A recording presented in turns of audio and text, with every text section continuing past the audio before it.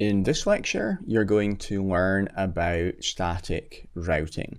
You saw in the last lecture that when you add an IP address to a router's interface, it automatically adds a connected route to its routing table, and it's able to route traffic between its different connected interfaces. But if a router wants to send traffic to a subnet that it's not directly connected to, then it's going to need some way to know how to get there. So you need to get that route into the routing table. You can either do it manually as an administrator by adding a static route, or the router can learn it dynamically through a routing protocol. In this lecture, we're going to cover how to add it with a static route. You see the example here down at the bottom. I've got R1, which is directly connected to the 10.0.0, the 10.0.1, and the 10.0.2 networks. So it can route traffic directly there just by configuring the IP addresses. But there's another network of 10.1.0 which is behind the router R2. So right now R1 doesn't know how to get there. I'm going to need to add a route to tell it how to get there. And R2 is directly connected to 10.1.0 and 10.0.0, so it can send traffic to them directly as soon as I've configured the IP addresses. It's going to need routes to 10.0.1 and 10.0.2 behind router R1. So the command to add a static route is IP route. Let's look at R1's route to get to the 10.1.0 network first. So the command that I need to add is IP route 10.1.0.0 255.255.255.0. So the subnet I need to get to, including its subnet mask.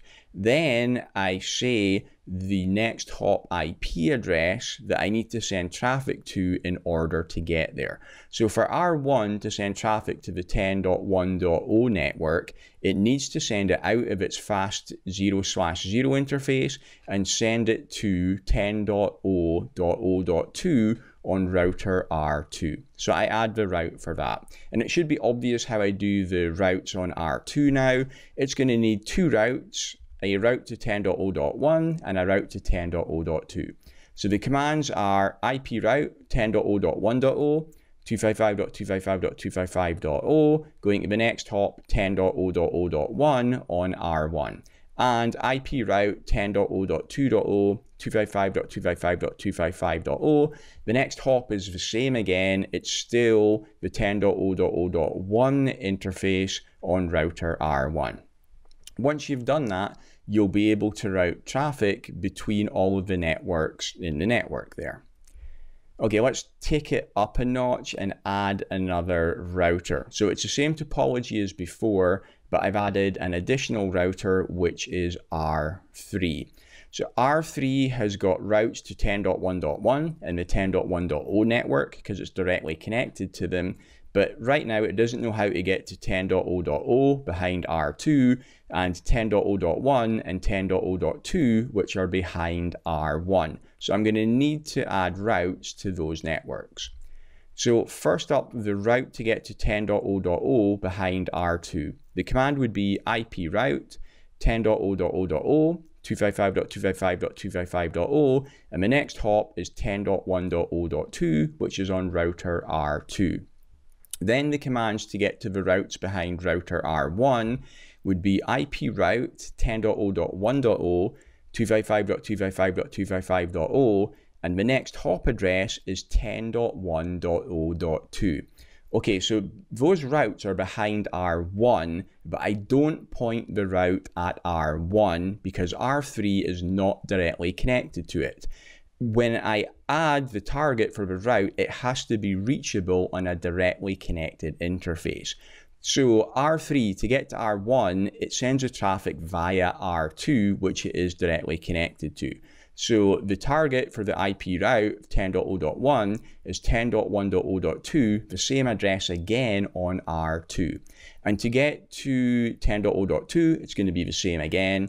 IP route 10.0.2.0, 255.255.255.0. Next hop is again 10.1.0.2 on R2.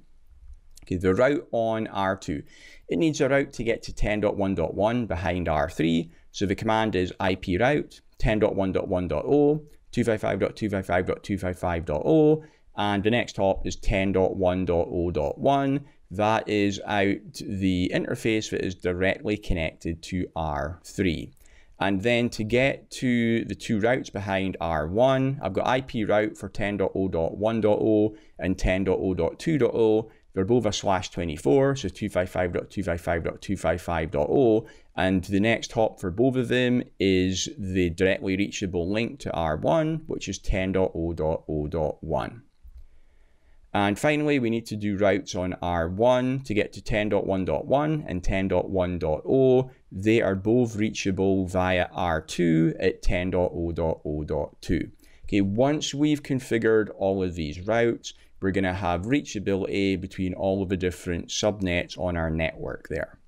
Thanks for watching. If you want to get hands-on practice with Cisco networks for free, then you can download my 400-page CCNA Lab Guide, which you can see above my head right now. Also, check out the video about my CCNA course. It's the highest rated course online. Thanks.